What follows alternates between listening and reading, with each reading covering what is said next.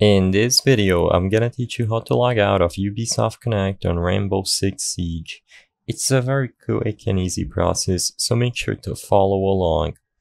You can do this either by opening up Rainbow Six Siege first, or I recommend closing the game before following through with the method I'm gonna show you in this video. If you are playing through Steam, make sure that Steam is running and that you can start Rainbow Six Siege through Steam itself. First, open up Ubisoft Connect if it's running on the background on your computer and you are signed into your account. Just click on the three lines at the top left corner of the screen. From the drop-down menu that appears, you just have to select Log Out from that menu. You can then, for example, if you want to open up Rainbow Six Siege through Steam, just go to Steam and open it through there, or log into the new Ubisoft Connect account that you want to use.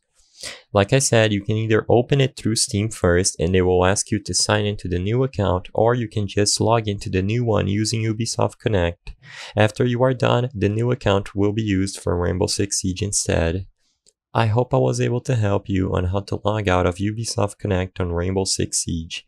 If this video helped you, please be sure to leave a like and subscribe for more quick and easy tips.